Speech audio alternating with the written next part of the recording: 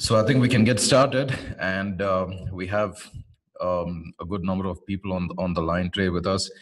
Guys, let me introduce myself. My name is Praveen Joseph. I'm a cybersecurity consultant and trainer and working as part of the Ingram Micro Cyber Security team based in Dubai. And very privileged to be given an opportunity to speak with all of you today, our valued business partners, over this webinar. We received a lot of feedback for this webinar in terms of registrations. We got an overwhelming number of registrations, and this was a very telling sign to us about the level of importance that the channel as well as the region itself is giving to GDPR. And like we all know, right, the regulation is going to be in effect from the 25th of May 2018 onwards. So 1 month and 1 day is all we have before the deadline hits. But this being said, many organizations are still not clear in terms of how they need to go about approaching the regulation and what are the consequences of non-compliance and how it is actually going to hit them as well, right? So to fill this gap is why Ingram Micro, we have built a whole suite of GDPR solutions, and I'm going to talk about that towards the end, saving the best for the last, so to speak. But what we've got lined up for you today is a very interesting session, wherein let me just show you how we got this planned. We've got a quick introduction to GDPR itself, what is a regulation and what is its core focus areas, and then we are going to talk about the second section, which is the core, the meat of today's presentation itself, GDPR implementation roadmap. So here we're going to discuss Ingram Micro's approach, where we can work with your end customers as well as with your own organizations to build a practical GDPR implementation roadmap. And from there, we're going to talk a little bit about Ingram Micro solutions. Like I said, the best will be coming towards the last, and quickly we'll have an update on our activities, followed by your questions. So we have 60 minutes, like you're aware of which we spent about 6 minutes right now. So I would try to pace myself appropriately. But if you have any questions at any point in time, feel free to chat into the Q&A window. We'll make sure that we address all these questions either during the session or after.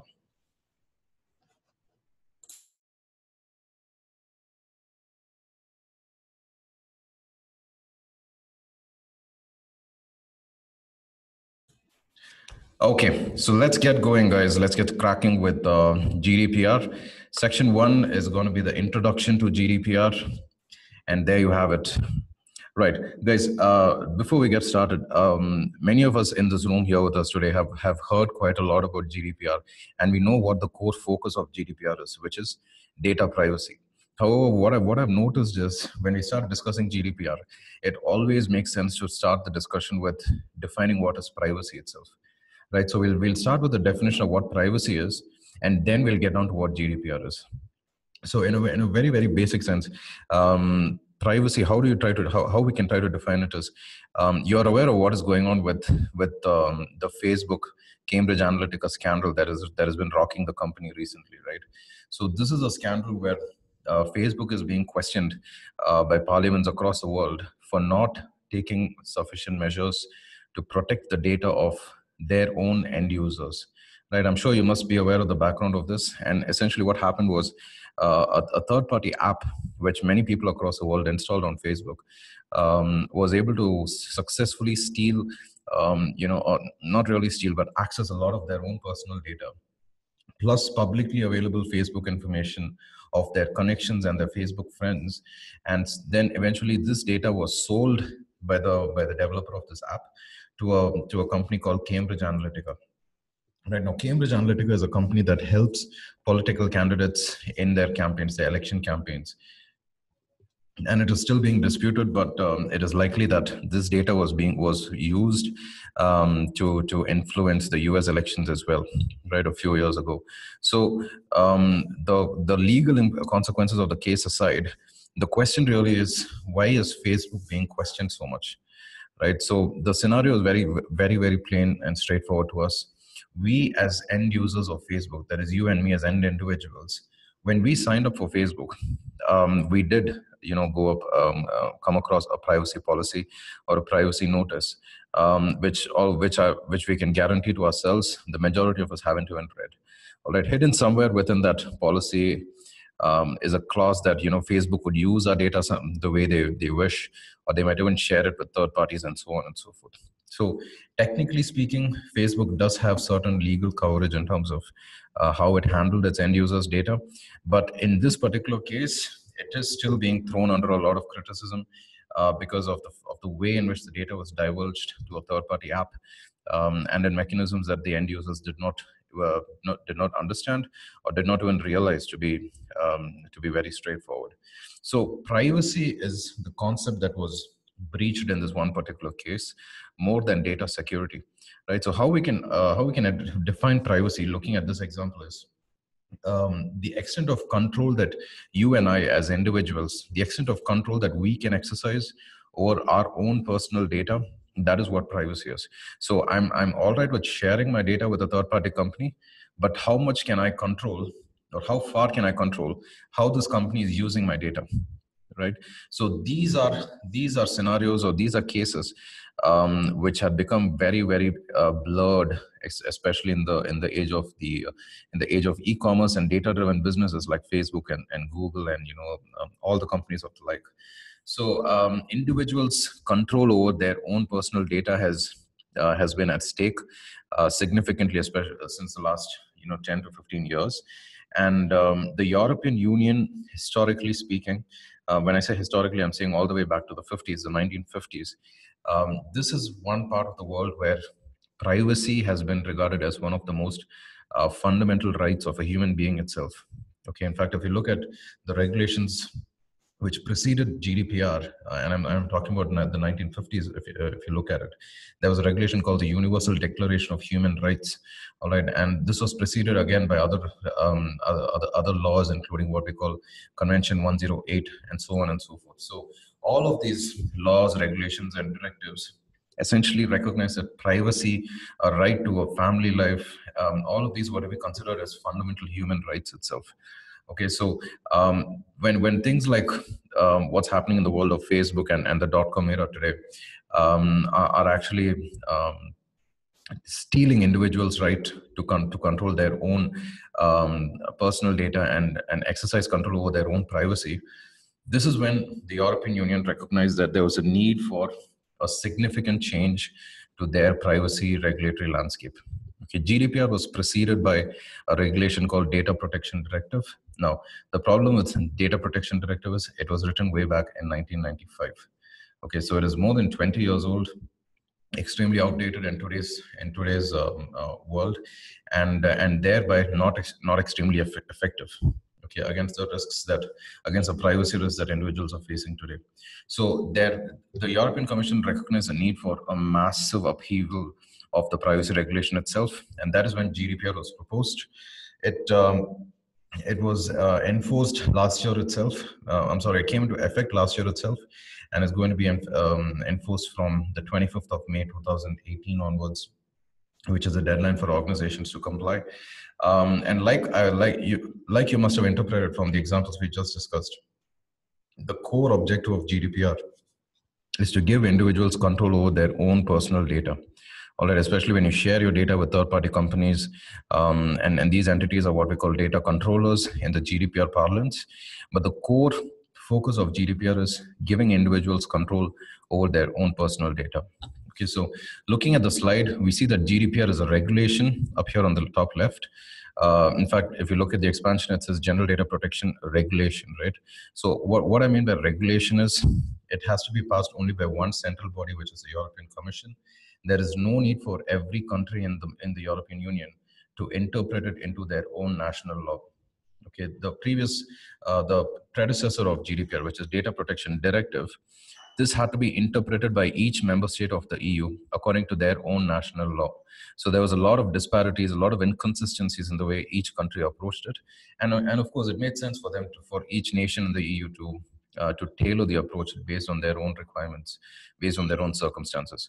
With GDPR, all this is going to change, because across the EU, we are going to have a consistent, singular approach towards data protection and regulation. So it's a regulation, not a directive. And like I said, its focus is primarily on the personal data of individuals alone. It doesn't, its focus is on getting individuals to regain their control over their own personal data.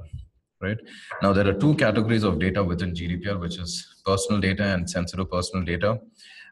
What do I mean by personal data? What do I mean by personal data? In GDPR, the definition is any data that relates to an identified or an identifiable individual. This is what GDPR calls personal data. So if you look at standards like, let's say, PCI DSS or ISO 27001, PCI is focused entirely on cardholder data, and you and I know this. All right, ISO 27001 is focused upon organizational data and based upon how the organization decides to rank it. All right, and we talk about setting up an information security management system to protect this data. But GDPR focuses on personal data, and the definition of personal data is extremely broad, right? So any data that pertains to an identified or an identifiable individual is considered to be personal data. So this can even be sometimes an IP address, as long as you're able to tag it through using some of the mechanisms to an individual itself. So data aggregation is a fundamental concept in the definition of personal data in GDPR. Just because it does not directly relate to an individual does not mean it's not personal data. And then there's a more critical category of data, which we call sensitive personal data. And this refers to individuals' racial origins, religious views, political views, and so on and so forth. There are multiple categories of sensitive personal data. And like you can imagine, right, the requirements for protection of sensitive personal data are far more advanced than those for just personal data. What is the scope of GDPR? Now, this is a question which many organizations are failing to answer correctly. Guys, it doesn't matter if you are located in the EU or you're located outside the EU. That is just one side of the GDPR scope. Even if you're located outside of the European Union, if you're offering goods and services to a European Union customer, or if you're monitoring the behavior of European Union individuals. So when I say individuals, you can either be a citizen or you can just be a legal resident of an EU country. It doesn't matter. As long as you're monitoring the behavior of these individuals, which is occurring within the EU, it doesn't matter where you're located in the world. GDPR would definitely apply to you. So there's also another term, which is establishment. If you have an establishment in the European Union, and you're doing any of the above two activities we spoke about, which is offering goods and services, or you're monitoring the behavior of EU individuals, then yes, GDPR would apply to you. Now, the definition of the term establishment also has to be looked into with a lot of caution. When I say establishment, it doesn't really mean you need to have an office. It might just be a website. Okay, and this website would, for example, be written in, let's say, German. It accepts payments from German banks' cards. It accepts, let's say, it targets, let's say, customers from specific German audience alone. Right. So this itself is sufficient for a court to interpret the fact that, yes, you have a sufficient establishment in the European Union and that you are to be certified under GDPR. Non-compliance with GDPR can result in significant fines, and you are aware of this, I'm pretty sure. And this is the one area where GDPR is really, really making an impact, because its predecessor, the Data Protection Directive, it did have fines, but these fines were not high. That was number one. And number two was these fines were not significantly imposed as well, or enforced as well, right? But with GDPR, the picture promises to be extremely different, because we're looking at fines which can be as high as 20 million euro, or 4% of your total annual turnover. And this depends upon the level of violation. There are two levels, level 1 and level 2. Depending upon which level your specific violation falls under, you will be eligible for two types of fines. 10 million euro minimum, and going all the way up to 20 million euro, or 4% of your total worldwide turnover. All right, guys, let me remind those of us who've just joined, please, if you have any questions, use the Q&A window. Chat your questions away. We are more than happy to have them answered, guys. And we really encourage you to type. All right. Now, what are the key entities in GDPR? This is very important for us to lay out straight before we even get into the regulation. The data subject on the top left, this is the individual, which is an EU individual, and he or she forms the core, focus of GDPR itself. In fact, if you look at the regulation, a lot of it has been written in such a way that the people are given more power over their own data. All right, and GDPR defines a data subject as, like you can see it written here, an identified or identifiable natural person. So when they say natural person, it means all you need to be is a living individual, right? So that's again a very, very broad definition, and pretty much any EU individual would definitely be covered under GDPR. That's what it means. A data controller and a data processor. Now let's take the example of a bank in the EU, and let's say a data subject walks up to the bank and opens an account with this bank. Right, so you would obviously have to furnish specific details like your credit reports, your name, your address, and so on and so forth to the bank, so that they can open the account for you successfully. Right. In this particular scenario, the bank becomes your data controller. Okay. Now let's take the example that the bank actually decides to outsource specific activities to a call center, which is located outside of the EU itself. Okay, now this call center is going to process data on behalf of the bank. Okay, and this is essentially what we call the data processor, right? So the data controller is the entity who determines the purpose and the means of data processing. The purpose and the means, as in the how and the why, right? So the bank decides why I need your data. The bank decides how I'm going to use your data. And then this essentially makes me a data controller. Whereas a data processor down here below, he is an entity that processes data simply on behalf of the bank. So this can be a third-party entity to whom the bank decides to share your data for simple activities like, for example, phone banking, call center, and so on and so forth. All right. Now, within every EU member state, there is one supervisory body called the Supervisory Authority, also known as the Data Protection Authority. Now, every EU member state has an existing organization that already is responsible for data protection regulation. And for example, in the UK, we have what we call the Information Commissioner's Office. In France, there's a body called CNIL, which expands in French. So these organizations have been tasked with enforcing and monitoring GDPR compliance within their own member state, within their own countries, that is. Now, the data controller is accountable to the supervisory authority to demonstrate their GDPR compliance. The data processor is accountable to the data controller. And in parallel, the data controller is also accountable to the data subject, right? So these black arrows here indicate the lines of accountability, so to speak.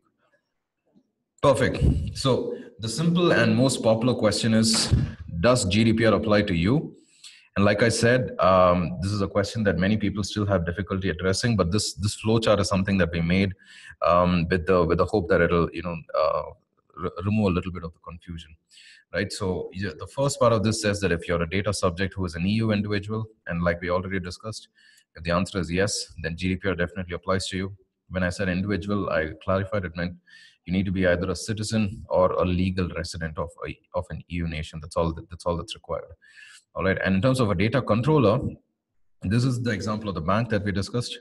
The bank must have an establishment in the European Union, and they should be processing personal data. If the answer is yes, GDPR definitely applies to them. If the answer is no, but they are offering goods and services to EU data subjects who are located within the EU. This is the example of an organization that is not even located in the EU. They don't have an establishment as well in the EU, but still they are located, let's say, in China, and are still targeting EU customers who are located in the European Union. Then yes, you are covered under GDPR. Your GDPR has to be looked at by your organization. And also, instead of offering goods and services, if you're only monitoring the behavior of EU data subjects, then again, GDPR applies to you.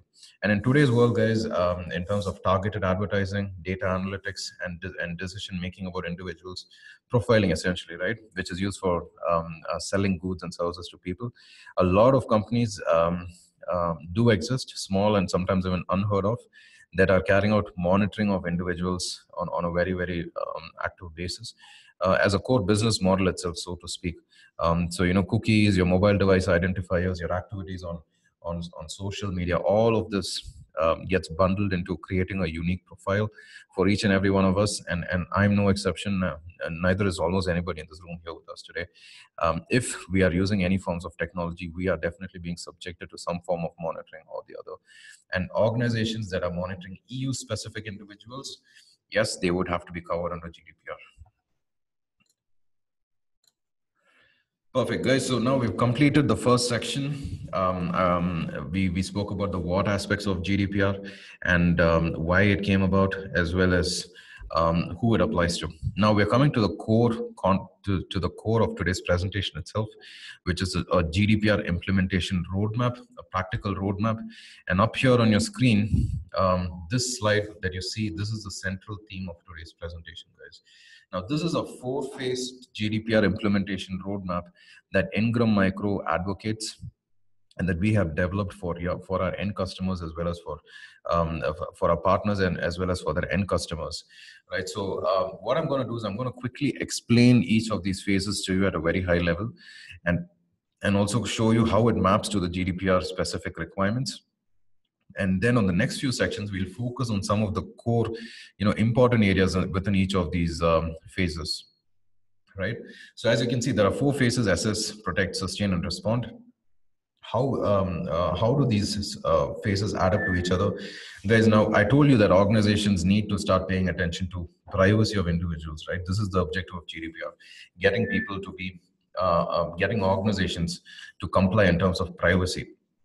When it comes to privacy, as an organization, what you need to do is you need to build, maintain, and monitor a privacy framework. All right, and this privacy framework has to be aligned very, very closely with GDPR. The 4 phases for building, monitoring, and maintaining your privacy framework is what I'm showing you on your screen right now. Okay, we start with the first phase, which is assess phase. In this phase, we will try to understand what is the environment of the organization itself, essentially akin to scoping. Okay, we understand the organization's data processing activities, or prior to that, even the business of the organization, the locations, the teams, people, processes, existing technologies and controls, and then what form of data is being stored, processed, and transmitted by the company, as well as who are the third parties with whom the company is sharing the data. All right, and once the assess phase is completed, we come down to phase 2, which is protect. All right, here we start designing the control ecosystem for the organization, the privacy specific controls. And then comes sustain, where we are concerned about maintaining the privacy framework on an ongoing basis. And lastly, we talk about respond, which is every time there is an activity on the privacy framework that requires an active response, we will have to immediately trigger an action, and a workflow has to follow around. 2 of the most common areas in GDPR where the respond phase would be triggered is what we're going to see over here. All right, now let me give you a quick explanation about each of the GDPR specific activities in each phase, guys. Like I said, this is the core slide, so I'll have to spend a few minutes on the slide. And on the next few slides, I'm going to focus on some of the highlights and how Ingram Micro can actually help you with these highlight areas. All right, so let's look at phase 1, which is assess, and which is your very, very first step of your GDPR implementation roadmap. So under the assess phase, like I said, your objective is to understand the organization, understand their data processing landscape, understand where the entire life cycle of data itself, and then go get ready for the next phase, which is starting to design your controls. Okay, so the first and most fundamental activity for this is, guys, you will need a privacy champion. At an organizational level, you need a privacy champion within the company. And this position is what GDPR is designating the data protection officer. Okay, so a new type of job title that has been created by GDPR, it's what we call the DPO. The DPO is essentially the GDPR champion of the organization, and he is responsible for building and maintaining this framework that you see up on your screen across the enterprise. All right. It has been estimated that because of GDPR, there are currently 75,000 DPO positions in the job market today, and privacy professionals are really gearing up to grab these hotcakes. Okay, how can Ingram Micro help you with regard to DPO? I'll tell you on the next slide. Don't worry about that. So we'll come to this on the next slide. The second activity on this phase is material and territorial scoping. This is essentially where we understand the business processes of the organization. understand what form of personal data it holds, and as well as processes. And when I said territorial scope, what I mean is which countries is this data being shared with? Do you have third parties or data processors with whom you're sharing this data? And GDPR has specific requirements, like you'll see in the next phase, about cross-border data transfers. We'll come to this in the next phase as well. So in phase one, we'll try and understand as much about the data flow life cycles, and then we'll try to map it in preparation for phase two with what we call the data processing principles of GDPR. Okay, guys, so what this means is the data processing principles in GDPR, they form the foundational basis of the regulation itself. All right, what this says is any form of data that you collect, personal data, it has to be on the basis of specific data processing principles. The first principle being it has to be legal. Okay, it has to be lawful. You should not be collecting data illegally or unlawfully, because essentially that would be a crime. All right, like for example, you're trying to hack an individual. Okay, that is the first principle. Secondly, you should have a what we call a purpose specification principle, which is you specify clearly what is the purpose for which you're going to collect the data. And then comes the data minimization principle, which is only the data that you require to meet the specific purpose should you be collecting. So for instance, we discussed the example of a person who's opening a bank account with a particular bank. Okay, so he would probably need to share his credit reports, his name and financial history, and so on and so forth. But does he need to share the names of other banks with whom he has an account? Not really, right? So only the data that is really proportionate to the clarified and specific purpose has to be collected by the company. All right. The next one is consent. All right, this comes under the protect phase. Now, in the protect phase, essentially, like I said, we try to identify what is the controls ecosystem of the organization. And from there, we start designing controls. We start implementing these controls as well. All right, now, these are some of the core areas that we need to look at in the protect phase, starting with, like I said, consent. Guys, over the past few years, you might have noticed every time you open a website, which is hosted by a European company, a pop-up appears telling you, you know what, this website uses cookies. We hope you're okay with it. Please press OK to acknowledge, and so on and so forth. Now, this message was being pushed out on websites by companies because of a regulation called the e-privacy directive. Okay, the e-privacy directive considers, just like many other regulations, and rightfully so, it considers cookies to be a tracking mechanism, because essentially that's what they are. Okay, so cookies are small pieces of text files which are downloaded onto your desktop every time you visit a website. And the next time you visit the same website, information about your previous browsing activities on the website, which was saved during your last session on the website, this information is used to personalize your next visit to the same website. So, you know, many services today are reliant heavily upon cookies itself. All right, so cookies are considered a tracking mechanism, like I said. And GDPR requires that you have specific criteria that you enforce and you follow when it comes to what we call consent. What do I mean by consent? As an end user, you have a notification that yes, this is your data that is going to be collected by this particular service or product, and you agree to it. Okay, now GDPR states that consent should be specific, it should be explicit, and it should be legitimate. Okay, it should be very, very clear.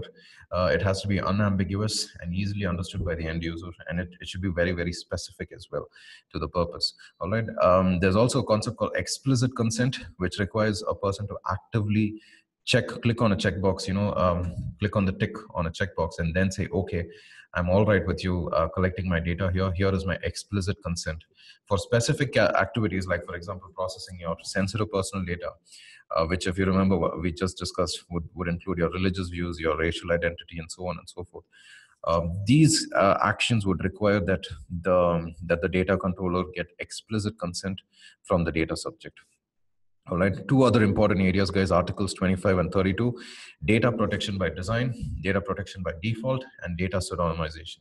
All right, now those of us from the security world, we would be familiar with the concepts of security by default and security by design. The same concepts are being applied to the privacy world as well, and GDPR really strongly recommends that these principles be adhered to when you're designing your controls ecosystem. Article 32 talks about data pseudonymization, This is a concept which is newly named in GDPR, but the concept is not so new, to be honest. It's very similar to tokenization, right? So essentially, if I have a token representing every data record that I have, as long as the mapping between the token as well as the data record is kept secret, I'm free to go ahead and use my tokens with a lot lesser controls than I would for the personal data itself, right? So there are a lot of restrictions on the controls if I'm able to invest in deploying a pseudonymization solution for my organization. All right, and of course, Article 32 talks also about the security of processing, which is where your security controls come into the picture, and which this again is where Ingram Micro continues to offer solutions. And yes, GDPR also requires that we carry out what we call a data protection impact assessment. Guys, this is a privacy-specific risk assessment. It has to be implemented by the organization. It has to be signed off by this data protection officer. And the outcome of this exercise is you identify what are the privacy-specific risks in the organization, what are the impacts of these risks as well. All right. And then lastly, there is also specific requirements on cross-border data transfers.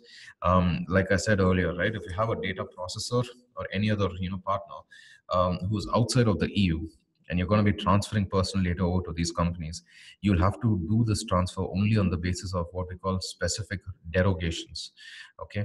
Now, within the European Commission, they have approved a set of 11 countries around the world who are outside of the EU but are still considered safe for transferring data to. So, we have countries like Canada, Australia, and so on and so forth, and it's okay to transfer data to these countries.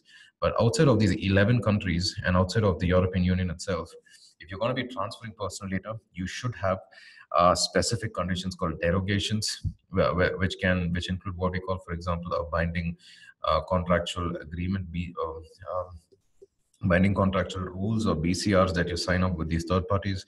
There's also several other derogations, including explicit consent. I just told you about explicit consent. If you obtain explicit consent from the data subject and tell them that, hey, you know what, we're going to transfer your data to a third-party country, and this country is not one that is approved by the European Union. Are you okay with this? Explicit consent has to be obtained, which means the data subject has to click on a checkbox, for example, and then click on OK.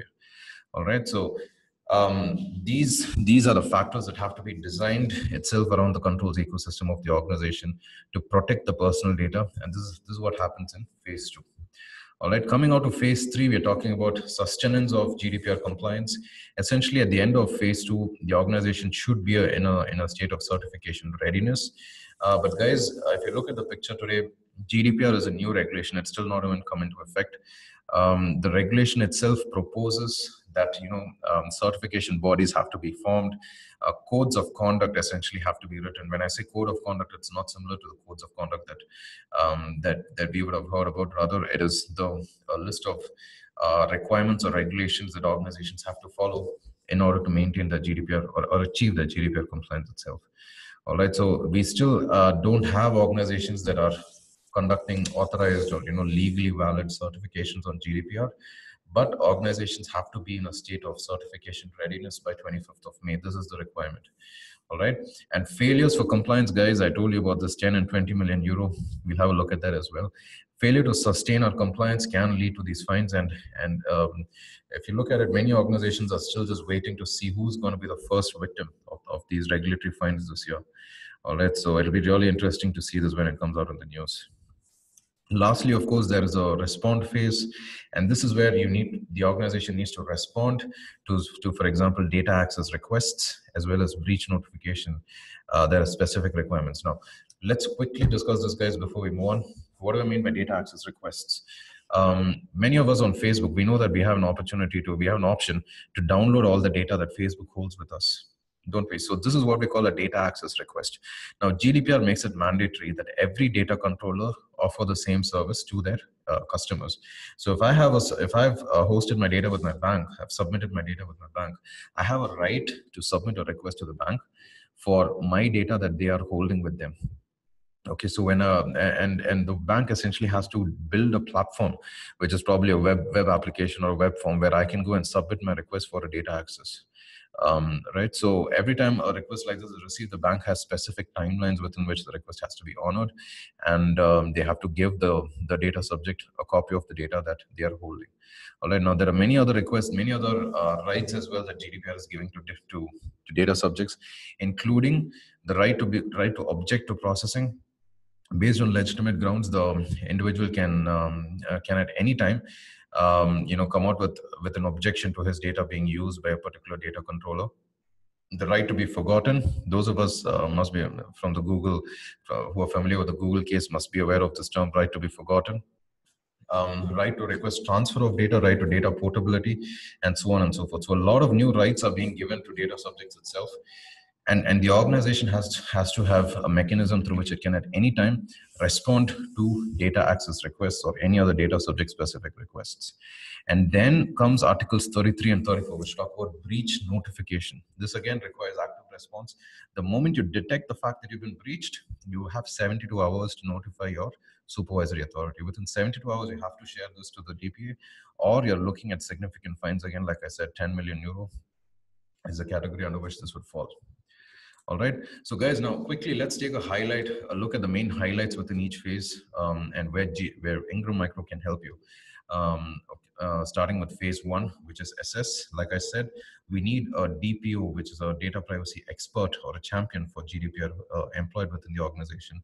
Now, this position can also be outsourced in case the organization does not want a full-time privacy expert. But two of the most important certifications for a DPO to hold, guys, these happen to be what we call the CIPP-E and the CIPM. These certifications come from the house of the IAPP, International Association of Privacy Professionals, and Ingram Micro actually offers these trainings, guys. So if you want to hit the market and talk to your end customers and tell them, guys, are you looking for DPOs? And there are 75,000 DPO vacancies in the job market today, like I told you. The best certifications that a DPO needs to demonstrate are these two. And I'm not saying this myself. This is based on a study from the Oxford University of UK, that the most relevant certifications for a DPO, the most valued as well, happen to be CIPP-E and CIPM. And we have certified trainers offering these trainings as well. So the IAPP does not allow entities to train unless they are certified themselves.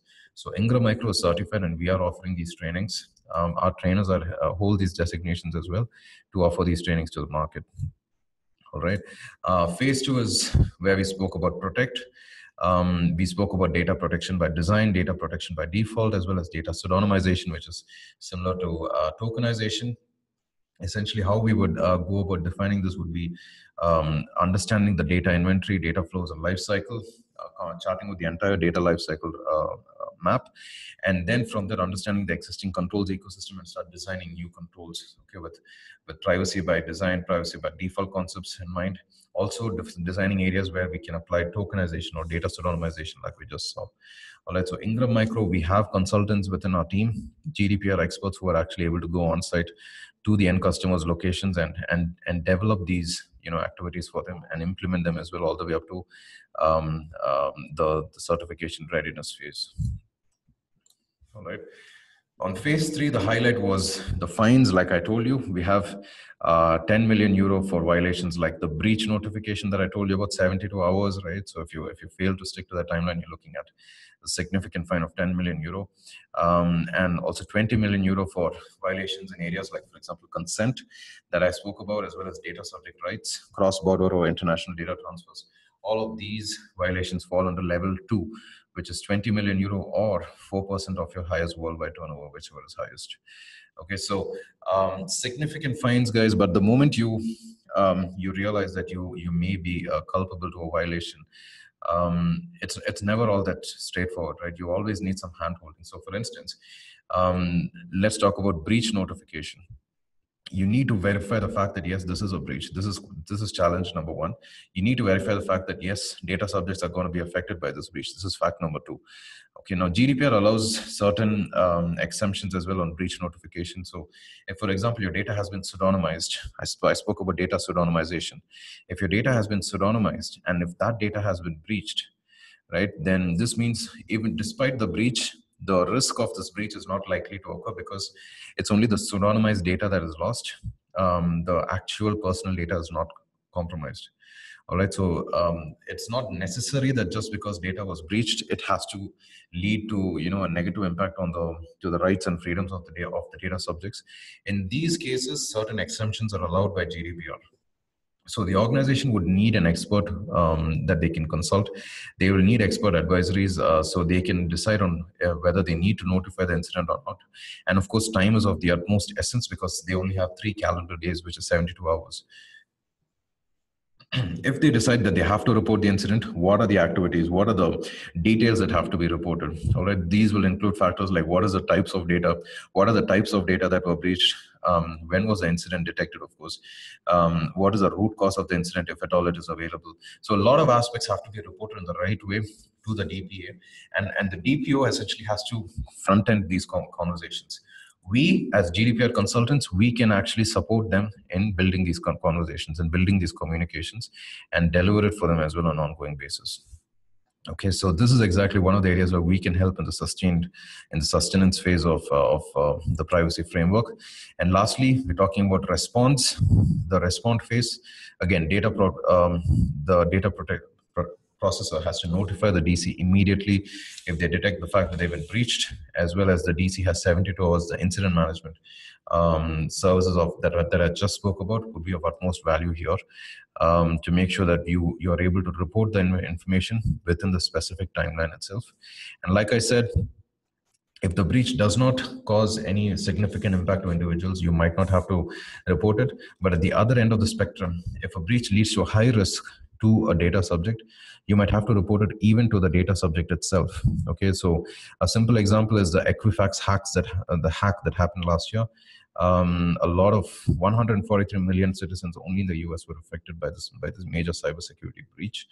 And essentially, this was a breach where individuals were facing high risk. Okay, because a lot of their financial information, their SSN numbers, and a lot of sensitive data was breached, and it was out there unencrypted for hackers to use, right? So this is one example where a breach would lead to high risk to data subjects, and the data controller had to notify the data subjects. I'm not saying Equifax came under the purview of GDPR at that point, but within the GDPR, in a GDPR regulated world, breaches like Equifax, they are going to get notified far more often because their own data subjects will be notified of the fact that they've been breached. All right, guys, so this was it about the GDPR implementation roadmap that we have. We went through 4 phases just to quickly summarize, and within each phase, we looked at where exactly Ingram Micro can help you. If you have any questions, let me remind you again, guys, please chat them away. We already have a few right now. Okay, asking us for slides from Salem. Salem, let me get back to you regarding the slides. Any other questions, guys? Okay, thank you. All right, guys. Now we're almost coming to the end of the session, but quickly, these are the Ingram Micro's GDPR solutions that we discussed at length throughout the session. The training is where we can immediately collaborate with you, because like I said, 75,000 DPO vacancies are out there, and this number is only growing. And so this is a really a piece of low hanging fruit that we can quickly grab, right? So we have 3 levels of trainings, guys. The first one being online trainings or web awareness series. These are free trainings, guys. We have 2 sessions, which is the GDPR Foundations and the GDPR Implementation training. Foundations talks about the what and the why. Implementation talks about the how. All right, and then we have the paid trainings, which is a CIPP Europe, as well as the CIPM trainings that I told you about. Okay, so these are the most essential certifications for a DPO to hold. Then comes the consultancy services, which is where we have our own security and privacy consultants. These, we will actually as a team come work with you, through you, as your own employees, as your own representatives also, with your end customers, and bring them up to a level of GDPR certification readiness. All right, so there is no GDPR certification officially as of now. Let me be really clear on that. Certification bodies have to be formed, and this is going to take some time. The regulation itself is coming into effect only on 25th of May, by which time everybody has to be ready for certification, right? So this is where we can help you and your end customers. We have a whole suite of services, including the GDPR implementation services, the readiness assessment or gap assessment, and of course data, smaller activities like classification of data, risk assessments, implementation of DPIA, data protection impact assessment, incident management support. All of these come in from 4 to 7. They come in as a subset of bullet point number 3, GDPR implementation. All right, so anything that needs to be done on the ground with regard to GDPR, we have the experts, and we are more than happy to work with you regarding this. All right. Technical assessments, these are cybersecurity related technical assessments. Like you saw in the previous section, security still remains a core focus of GDPR. In fact, Article 32 of GDPR is focused on data security in addition to pseudonymization that we spoke of. So your ongoing security, cybersecurity maintenance activities will still have to be, top notch. There is absolutely no exceptions on that GDPR allows. So our services for cybersecurity technical assessments still remain valid for this particular requirement of GDPR. We have remotely delivered vulnerability assessments, penetration tests, web app scans, managed security services as well. And there's a beautiful free service that we offer called the Public Discovery Report. Guys, if you haven't heard about this, I'll tell you in a couple of minutes, but it's a lovely way to start a security conversation with your customers. All right, I'll come up to this in one of the next slides. All right, guys, like I said, the most important certifications for a DPO, I'll reiterate this, CIPP/Europe as well as CIPM. These come from the house of IAPP, the International Association of Privacy Professionals, which also happens to be the most reputed privacy organization in the world. Okay, and it's similar to ISC Square in the security world, right? So they manage these certifications. And like I said, they require the trainers as well to be certified. So you get really, really credible and authentic certification training from us. Each training is 2 days only. So each certification is 2 days. So within a week, we can train on both of these. And as part of the training sign up, the students also get a voucher to take up the exam. They get 1 year free membership for IAPP, as well as an access to an online portal on IAPP where they can do e-learning of all the course contents as well. There are very, very beautiful e-learning modules included, and so a whole suite, a whole lot of other resources from IAPP membership as well. So there's a lot of value to be derived every time you sign up for these trainings, because like I said, the exam voucher is built into the training itself. All right. That's it, guys, with regard to our GDPR solutions. A quick update on what we've been up to from the Ingram Micro Cyber Security team. Our website is at security.ingrammicro.com, guys, and you should probably be knowing this by now. Feel free to check us out over there, especially the resource center, where we have all our white papers, all our previous webinar recordings. A lot of useful content is up there. Our YouTube channel is also available. Just search for Ingram Micro Cyber Security. A lot of our webinars, presentations, conference talks, all of these are available on our channel. Do feel free to check them out. Also, the free trainings that I told you about GDPR, the online trainings, their recordings are also available on the YouTube channel. Okay, so most of the contents that we discussed today, if you want a detailed, understanding of them, feel free to check out our trainings. They're up there for free on the YouTube channel. We are really active on social as well, including Twitter. So please keep looking out for our updates and posts, and our monthly newsletter. This is one of the most biggest value adds that we are actually adding in terms of a monthly cybersecurity newsletter. Very, very useful news articles and pieces of snippets. In fact, last month we had an article on the GDPR implementation roadmap itself. This month we're going to have something on the dark web. So a lot of exciting stuff happening on the newsletter. If you haven't received it in your inbox, please first check your junk, and if it's still not there, just give us your emails so we can add you to our database. All right, we meet with partners such as yourselves on an ongoing basis, guys. We do cybersecurity as well as privacy enablement sessions, explaining to you what we can do for you and identifying with you where we can actually work together. All right, PDR or public discovery report. This is what I told you we'll discuss towards the end of the session. Guys, like I said, this is one of the best tools. In fact, I like to call it the icebreaker because it's one of the best tools to start a security discussion with your end customer. All right, all you need to do is give us the name of the customer, and this is public information, the name. And with just a name, what we'll do is we'll look for publicly available information of the customer. that shouldn't really be there. All right. So, for instance, if you look on job posts, for example, old expired job postings, and this is available on sites like LinkedIn and so on and so forth. Sometimes these posts end up giving too much information about the company itself, right? So when you're advertising for a job, things like this particular successful candidate will report to so and so entity. He'll be responsible for managing so and so clients, so and so processes, so and so infrastructure. So when things like your client names, the types of hardware that you have, the kinds of servers that you have, whether it's an Oracle server or whatever it is, these are pieces of information that can help towards a larger attack on an organization, right? So when you start your reconnaissance phase in penetration testing, a cyber criminal would start by looking in posts like job posts or any other publicly available data repositories.